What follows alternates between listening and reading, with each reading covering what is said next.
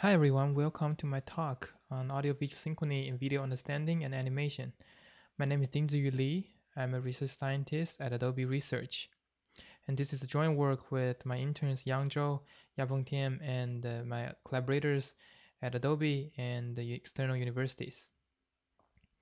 So first, let me get started by sharing about my background. So I finished my PhD in computer graphics and mostly focused on physics-based sound simulation.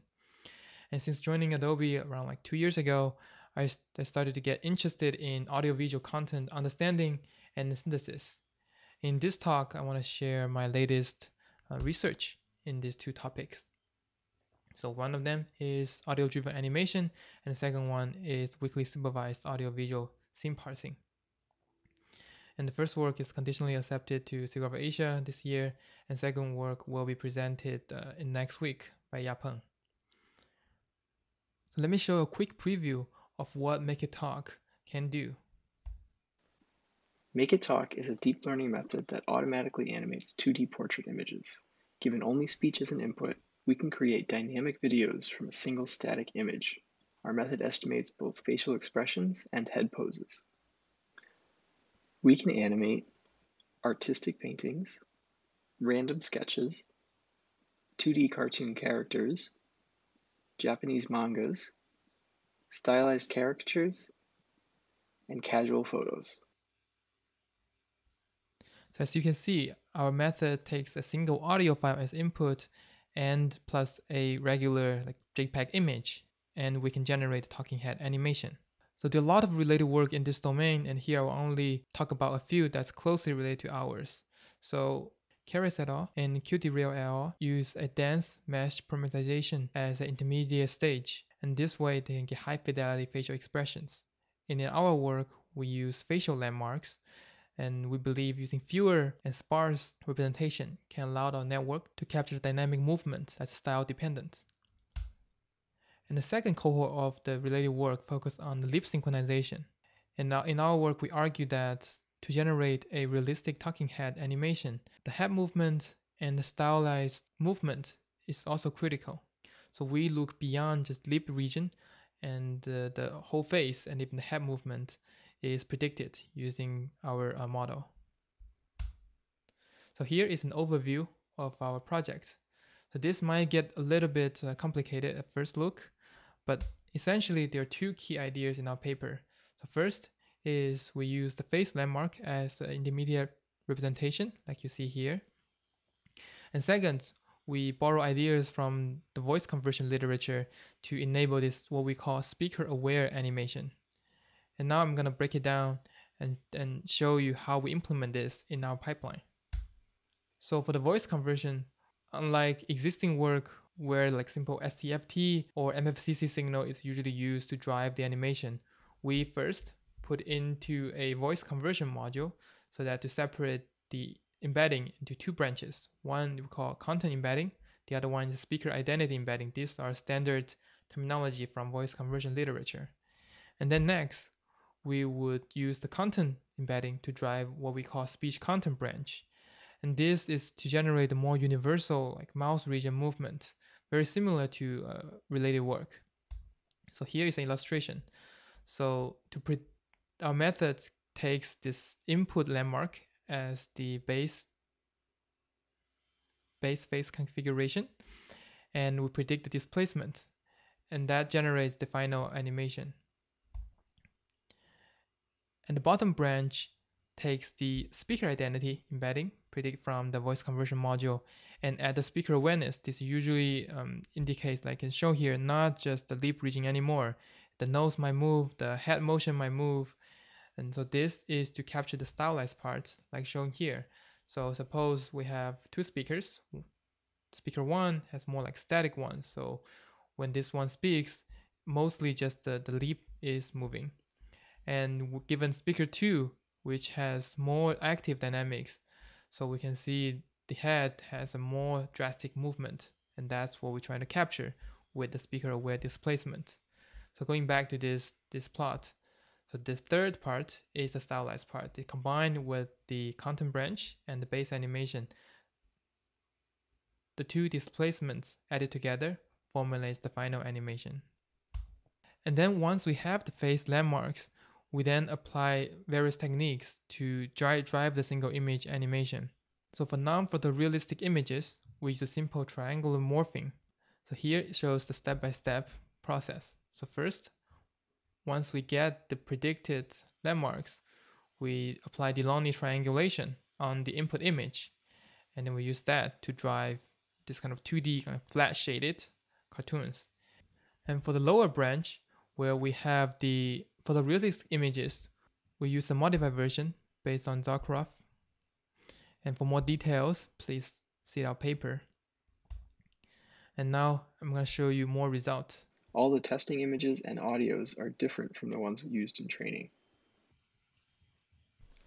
Well, of course he will. The Trials of Arabella by Brioni Tallis. Mummy, you can finally crack open the champagne. Oh my god, Nola Rice. Switching between different speakers, our method produces different animations reflecting the different speaker styles. But now that they're more rich and more powerful, they've decided that that's beneath them. You just read my diary. We now compare our method to other state-of-the-art methods for creating deepfake videos of people talking. A bit of lightness to it that allows you to get through it without having to break down. That type of stuff, which can be so important, it is important in a way. This is my reality, and this is the reality of my people, for decades, for centuries. NBC Glad. Why? Fox TV Jerks Quiz PM. 吃饱了，喝足了，就坐那儿看我说话。 In our paper, we have a series of evaluations on the speaker awareness, and here I just want to show you a quick table that we plot. So the different columns is the difference in the landmark movement, the velocity movement, and head rotation and position difference. Our model achieves the lowest error in the metrics that can determine the speaker's style or identity. And next, I want to share about the dataset that we use. So for the voice conversion, we adopt Tian et al. The VCTK dataset. And for the content animation, we use the Obama Weekly address to learn the content branch. And when we trying to learn the animation, the speaker aware animation, and the image to image translation, we use the Voxel Lab dataset, where we have the speaker identity and the corresponding audio and facial signals. So this project started as Yang's internship project, and it has gained a few real-world impacts. So the first one is last year I presented this work at the MakeItTalk. So MakeItTalk is a worldwide conference for all the creators. I demoed an earlier version of our algorithms live to convert a painting of Van Gogh into a talking head animation. Recently, this audio-driven talking head generation has shipped as part of Adobe Character Animator in public beta. So if you're interested in this feature, you can not only try with our code, but also download our latest product to give it a try. So during the course of this project, we find a few avenues for future work. The first one is right now we use the facial landmark as a representation, and it's great to capture the style as we've seen. But it might not be the best representation to capture all those fine-grained features for the photorealistic synthesis. For vector arts or flat shaded images, I think they work reasonably well. But for photorealistic ones, maybe we need a more fine-grained representation than just simply the 68 landmarks that we use. The second thing is about the assumption. We assume that the speaker embedding is approximately the style. But in reality, that's not true. I can have my voice, I can speak very happily, I can speak very sadly, and the emotion is not part of our equation right now. So what's the better way to approximate the style, and how do we modify or build upon the speaker embedding system to achieve that? And third is the same idea. Can the same idea be applied on whole body animation or dance to use audio to drive a rhythmic movement? And that remains to be investigated. And now I will pause for a few seconds for you to just draw down some questions, and before we shift to the second half of my presentation. All right. The second project is called Unified Multisensory Perception with weakly supervised audio-visual video parsing. And so I want to start with showing a few audio-visual events. So in each of these events, they will possibly be audio-driven, possibly visual, or possibly both. And let's just watch them one by one, and that can set the stage for this project. Only has to do it when she has a frisbee. So in this example, we hear the speech of the camera recorder, but we don't see her. And same here with the dog. We see the dog is running around, but we don't hear anything related to the dog. Only has to do it when she has a frisbee. Because the dog doesn't like bark or anything. And the second one is a lawnmower. Since it's not operating, so there's not the typical noise associated with it. So it's only visual event. There's no audio involved. So for this one, it's an audio visual event because we see the basketball and also hear the ball bouncing off the board. Break one! Break two! So this one, same as last one, we hear and we see the clapping and speech. So it is an audio-visual event. And the problem audio-visual event parsing is to give a video like this, we want to parse the detailed structure. And in our paper, our goal is to get the second level prediction. So suppose this is the basketball video that we see earlier. We only show the first 2 seconds, but the whole video is around 10 seconds long, and we want to know in which frames we can hear the basketball, and which frames we hear the speech, and which frame we hear the dog barking. And same for visual. And when we take the intersection of both the audio branch and the visual branch, we get the AV parsing result back. And the goal of our project is to, given any input video, we generate this predictions. So the overview of our pipeline is we take the video frames and take the audio frames, and we feed to some pre-trained networks. And this part is a hybrid attention network that I will talk about in a bit. And after that, we'll have a second level prediction. So suppose it's 3 seconds, we'll have 3 seconds, like 3 prediction for each second. So in the first second, there's a dog, second, third, same apply. And for the audio branch, maybe only the third frame has a barking event. So the third one will indicate barking.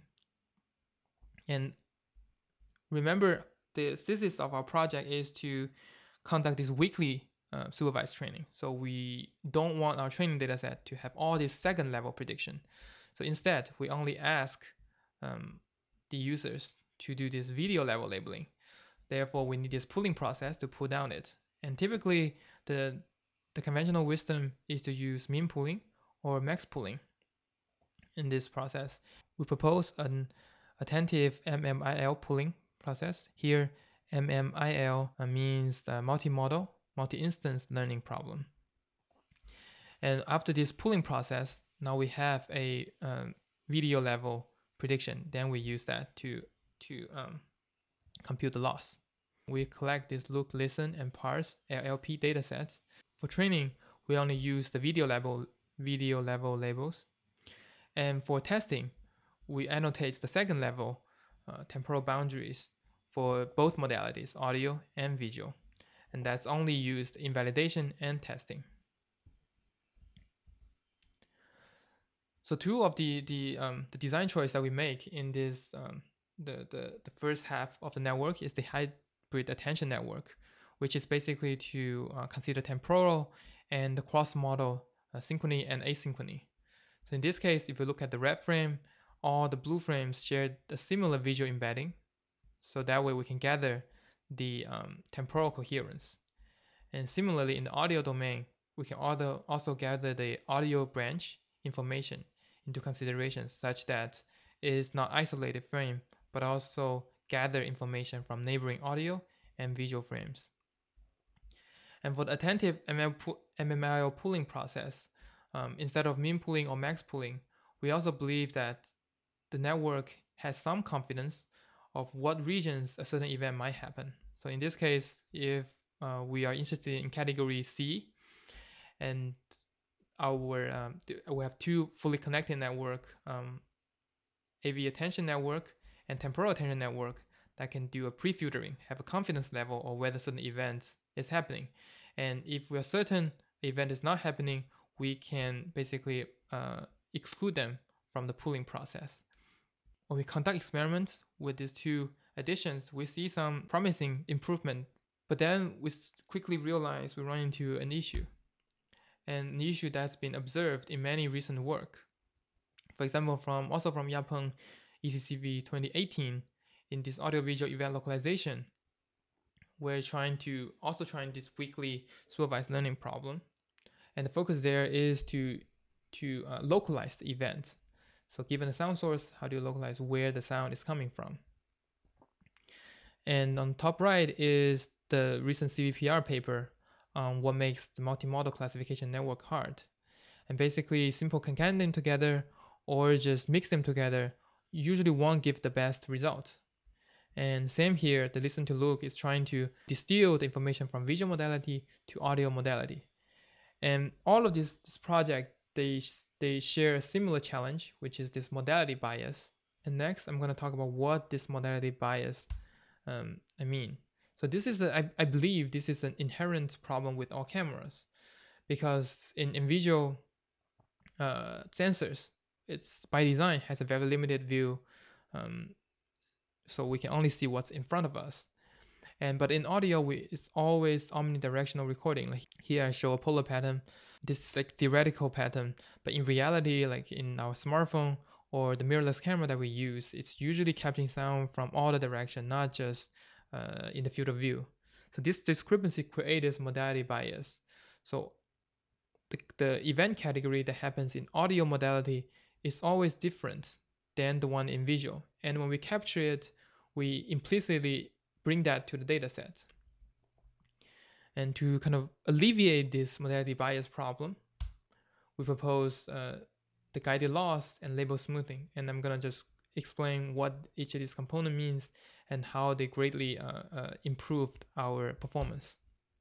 So the guided loss term basically means, so traditionally, if without this guided loss, the network will typically leaning towards whatever modality is easiest to learn.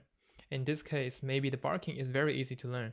So the network doesn't learn anything visual about dog. It just learns, okay, there's a barking, so the dog barking event must have happened. That would not give us very good visual predictability. And so by adding this guided term, we also ask, okay, if you don't look at the audio branch, you just use the visual thing here, plus some cross-modality hybrid network, can you predict visual as well? If so, that means the overall performance for detecting audio-visual can be much better.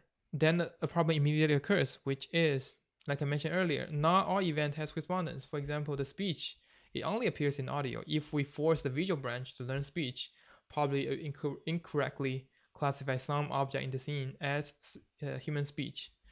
So to do that, to address this issue, we kind of applied a label smoothing in this process. So each label do not get a strong 0 and 1. Instead, it's more moderate, so that we can deal with this modality bias without introducing huge loss in the process. And here I want to show a few examples of the typical parsing result. And first is this basketball example. The slam dunk!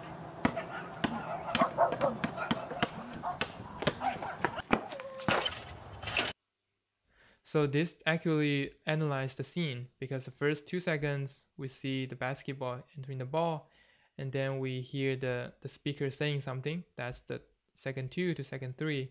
And then after that is just basketball, plus somewhere in between there is a dog sound. Here in the background you see the dog, and also you hear the dog. And the second example is to correctly identify the off-screen speech. So let me play this. You know I love my meat and nuts breakfast, but it's not always ground beef in the morning. I switch it up to different types of meat. I got some ground turkey in here right now, some extra lean ground. So basically in the audio events, we can hear speech and we can hear some cooking going on. But visually, if you're just watching this, you can only see frying. So our model, again, correctly learns this audio and visual and their intersection audio-visual event. And I'll just show one extra example, which shows our model can identify the weak speech sounds. And notice that the speech signal is very weak, so you might need to turn up the volume a little bit to hear the speech in the background.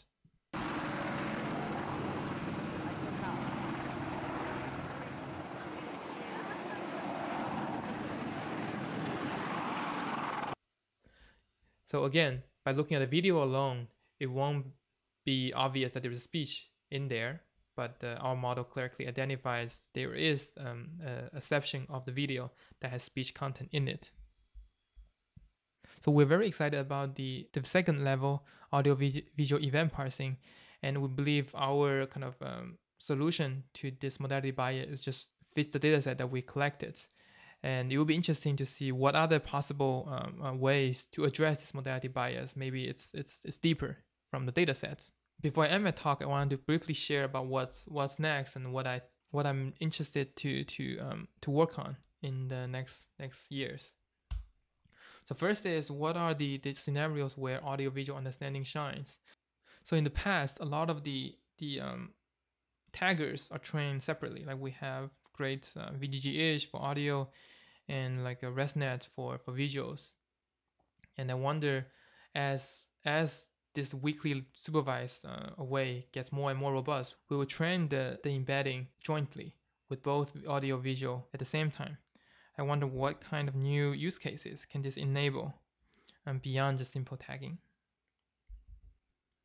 And second is, nowadays more videos in the wild have been used as the datasets. Like almost all the datasets that we use nowadays are videos in the wild, like YouTube videos.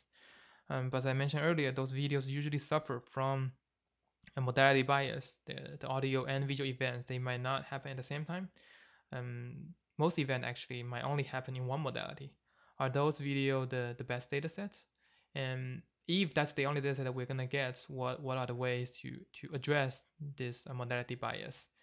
And if we want to create new datasets, how do we require this audio-visual correspondence to make sure our model is learning this synchrony and asynchrony?